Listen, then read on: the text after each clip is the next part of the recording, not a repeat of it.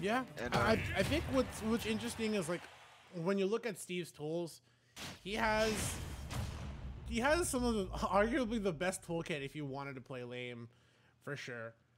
Like it suits the character so well that like you have to really evaluate if you still want to play lame against him.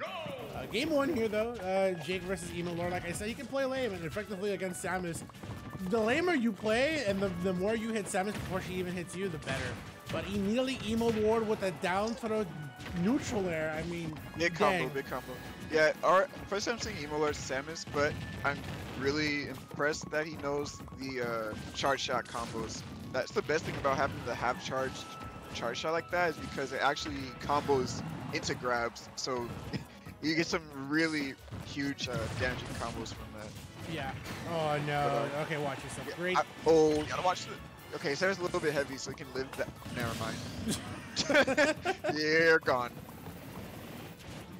I mean, I actually did like the Samus choice for this matchup, just because that charge shot is really effective at being able to deal with Steve while, you know, they're from full screen, just getting all their mats right.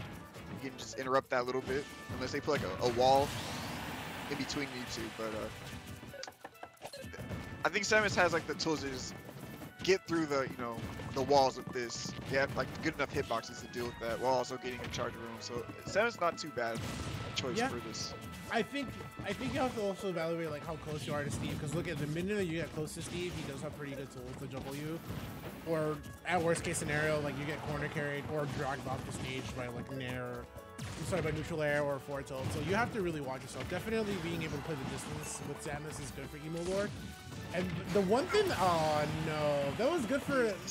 So initially that was a reaction. That was more like I used Zaire, and if Jake wanted to come at me, I up tilted to cover that. But unfortunately, like you have to really respect Jake when it comes to using cart, because the powered minecart really does a wonder for Jake.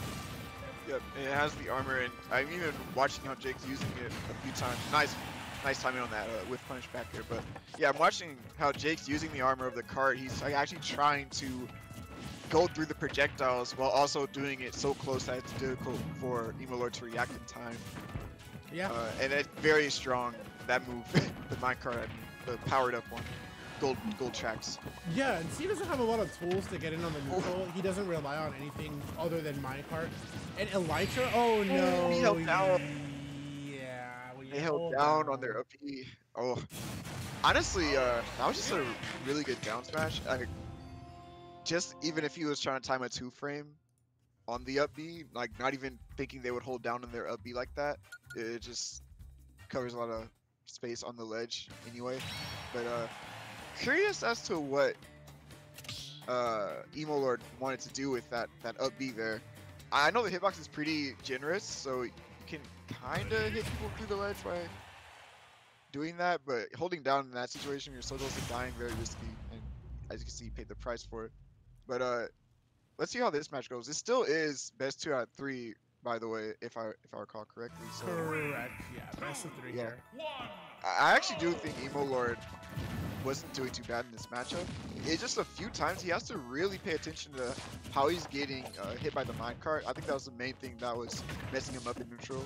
But everything else, like he's getting good combos. He's, you know, playing at a pretty safe distance on the stage. Oh, but then these combos are definitely gonna hurt. Yeah, Samus is like that perfect size to get hit by those up tilt and up air screens by Steve.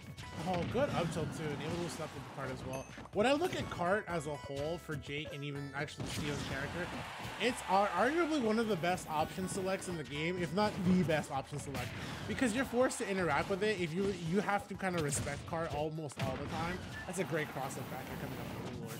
But the best part about cart is, like I said, because of Steve's lack of neutral tools, it allows Jake to close the gap almost instantly between himself and Samus in a situation where Samus would, oh my god, in a situation where Samus would try to run away, right, with a charge shot. Like, you can punish Samus by having armor on the cart and then get in. As you can see from Jake, even when he's on the sides, like, he punishes Samus.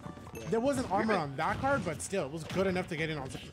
Yeah, and if you think about it too, like even look at the combos you can get from hitting the cart as well. It all just works out really well for Jake. You can see it again, getting another minecart. Has this TNT set up Not really worth in that situation. It did a little bit of damage to Samus, but almost ended up killing himself with it. Oh, Great no, parry. yeah. I think Jake has caught on to that back air for sure. Yeah, If he's doing it at very similar timings and similar situations, so Jake can just I think he's just gotten used to how EmoLord's using that move.